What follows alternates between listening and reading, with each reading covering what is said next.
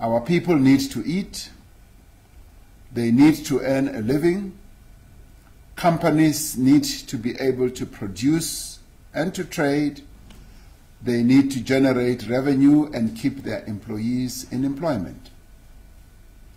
We have accordingly decided that beyond Thursday, the 30th of April, we should begin a gradual and phased recovery of economic activity. We will implement what we call a risk-adjusted strategy through which we take a deliberate and cautious approach to the easing of current lockdown restrictions. We've decided on this approach because there is still much that is unknown about the rate and the manner of the spread of the virus within our own population. The action we take now must therefore be measured and incremental. This approach is guided by the advice from scientists who have advised that an abrupt and uncontrolled lifting of restrictions could cause a massive resurgence in infections. We cannot take action today that we will deeply regret tomorrow. We must avoid a rushed reopening that could risk a spread which would need to be followed by another hard lockdown, as has happened in other countries.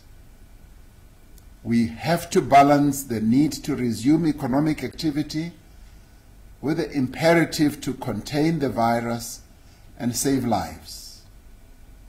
To achieve this, we have developed an approach that determines the measures we should have in place based on the direction of the pandemic in our country.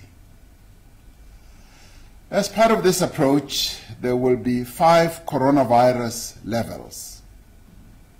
The first level is what we call level 5, which means that drastic measures are required to contain the spread of the virus to save lives. Level 4 means that some activity can be allowed to resume subject to extreme precautions required to limit community transmission and outbreaks. Level 3 involves the easing of some restrictions, including on work and social activities, to address high risk of transmission. Level 2 involves the further easing of restrictions, but the maintenance of physical distancing and restrictions on some leisure and social activities to prevent a resurgence of the virus. Level 1 means that most normal activity can resume with precautions and health guidelines followed at all times. To ensure that our response to the pandemic can be as precise and targeted as possible, there will be a national level and separate levels for each province, district, and metro in the country. We are currently at level 5, which requires a full national lockdown to contain the spread of the virus. This is the highest level of lockdown and was imposed when drastic action was necessary to curb transmission. The National Coronavirus Command Council will determine the level based on an assessment of the infection rate and the capacity of our health system to provide care for those who need it. We have undertaken a detailed exercise to classify the different parts of the economy according to the risk of transmission in that sector, the expected impact of the lockdown, the economic contribution of the sector, and the effect on livelihoods. Our ministers will provide a detailed briefing on the classification of industries and how each is affected at each level. We will give all industry bodies an opportunity to consider these details and, should they wish, to make submissions before new regulations are gazetted, they are free to do so. The National Coronavirus Command Council met earlier today and determined that the National Coronavirus Alert level will be lowered from level 5 to level 4, with effect from Friday, the 1st of May. This means that some activity will be allowed to resume subject to extreme precautions to limit community transmission and outbreaks. Some businesses will be allowed to resume operations under specific conditions. Every business will have to adhere to detailed health and safety protocols to protect their employees, and workplace plans will have to be put in place to enable disease surveillance and prevent the spread of infection. All businesses that are permitted to resume operations will be required to do so in a phased manner. First, preparing the workplace for a return to operations, followed by the return of the workforce in batches of no more than 1/3 of their workforce. In some cases, a sector will not be able to return to full production during level 4, while the risk of infection remains high. These will be spelled out next week following a final round of consultations. Businesses will be encouraged to adopt a work-from-home strategy where possible. All staff who can work remotely must be allowed to do so. The relevant ministers will provide details on the process for the phased reopening of schools and other educational institutions. As we gradually ease the restrictions, it is necessary that many of the measures to contain the spread of the virus remain in place. When the country moves to level 4 on the 1st of May, the following will happen. Our borders will remain closed to international travel, except for the repatriation of South African nationals and foreign citizens.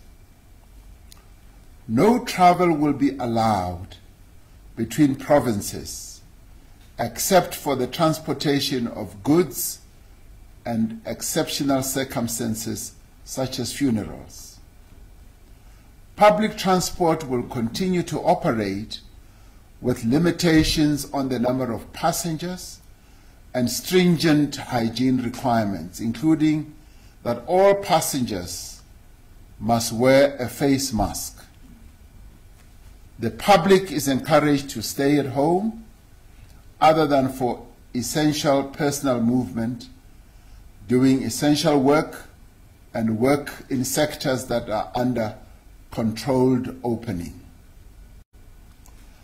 People can exercise under strict public health conditions. That will be spelled out.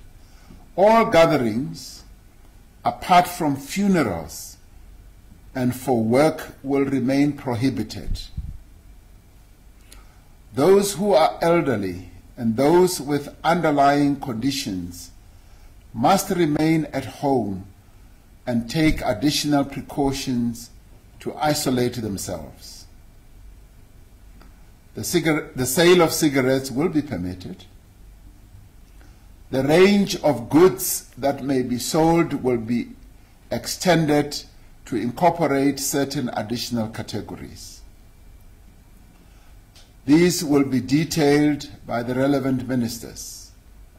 It is important to note that several restrictions will remain in place regardless of the level of alert for as long as the risk of transmission is present. For instance, bars and shebeens will remain closed. Conference and convention centers, entertainment venues, cinemas, theaters, and concerts will remain closed. Concerts and sporting events and religious, cultural, and social gatherings will not be allowed until it is deemed safe for them to continue. The coronavirus is spread, as we have said before, by contact between people.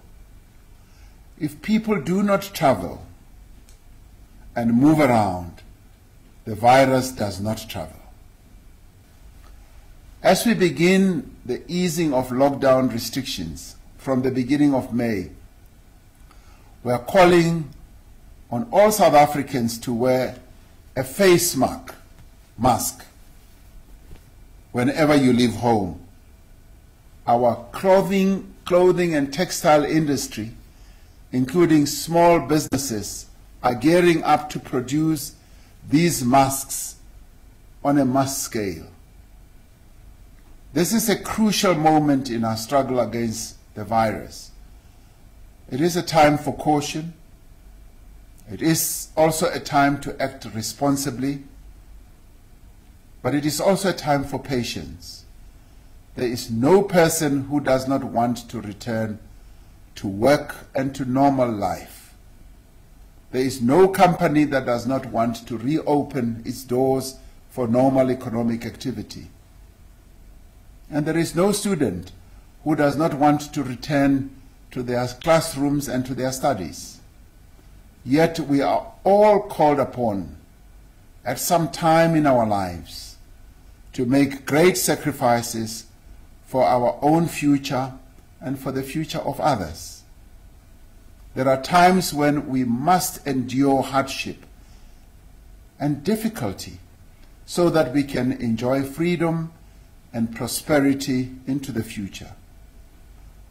During the past 5 weeks, we have demonstrated to the entire world what a nation can achieve with courage, determination, and solidarity. We must not give up now.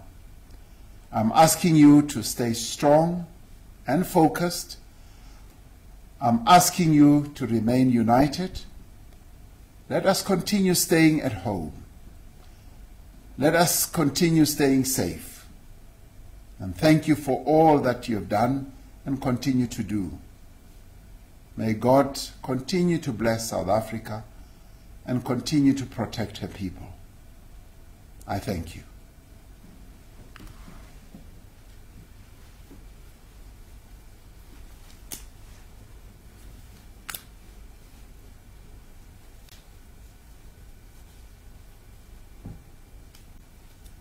Thank you. For more, go to ewn.co.za.